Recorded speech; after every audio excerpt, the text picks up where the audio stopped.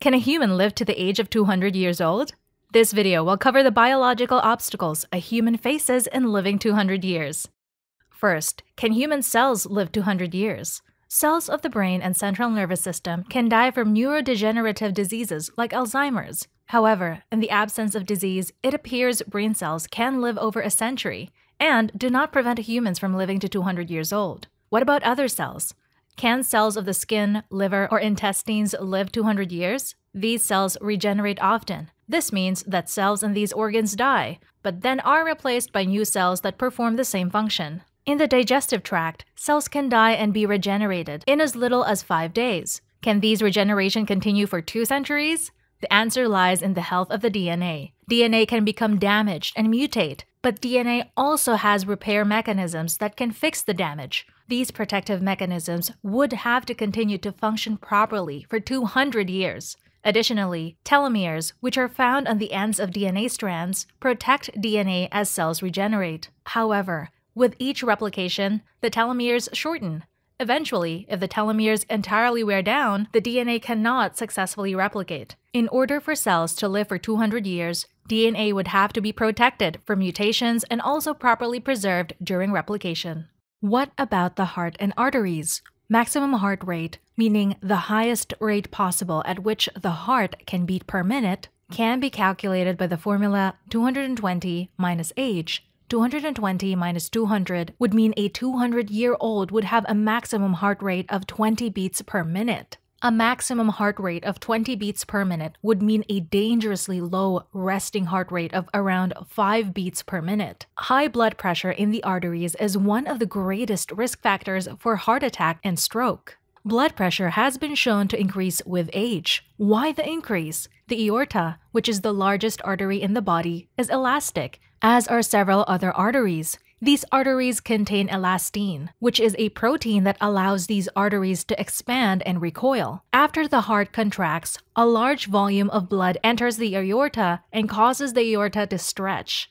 After being stretched, the aorta recoils and pushes on the blood, which helps push the blood along to circulate throughout the body. As humans age, there is less and less elastin in elastic arteries, and the arteries begin to harden. The same volume of blood pumped into a hardened aorta cannot cause the aorta to expand as much as it could previously. Instead, the blood is crammed into the aorta, drastically raising blood pressure. To keep a human being alive for 200 years, elastic arteries would have to remain elastic enough to keep blood pressure low enough to avoid heart attack or stroke for 200 years. Cancer, which is another common cause of death, becomes increasingly common with age. Cancer cells occur in the human body all throughout the lifespan. The immune system normally responds by killing the cancer cells. The question arises, if the immune system can kill cancer cells, how could individuals grow large tumors and eventually die of cancer? One answer is immunosenescence.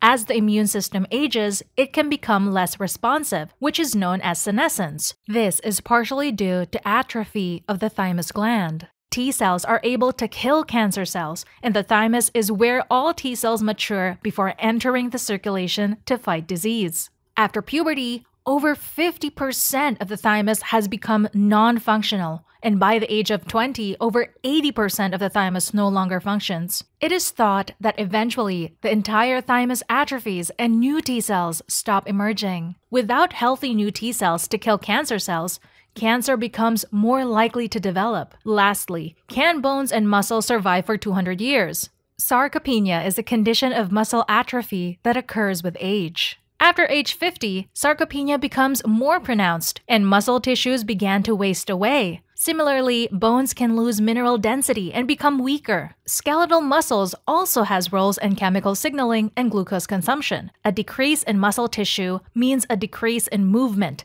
chemical signaling, and blood glucose regulation. By 200 years old, it could be that so much muscle and bone have wasted away that life would not be possible. Can any of these obstacles to a 2-century lifespan be overcome?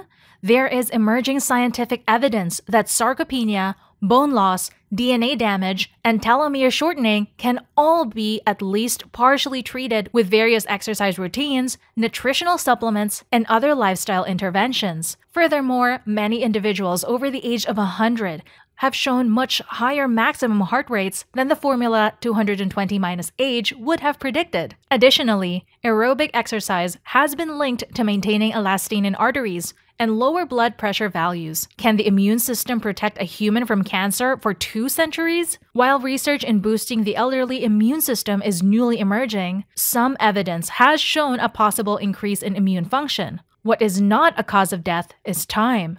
Cells do not die from a certain number of years passing. Therefore, if no lethal event has occurred, the human body can continue living for 200 years or longer.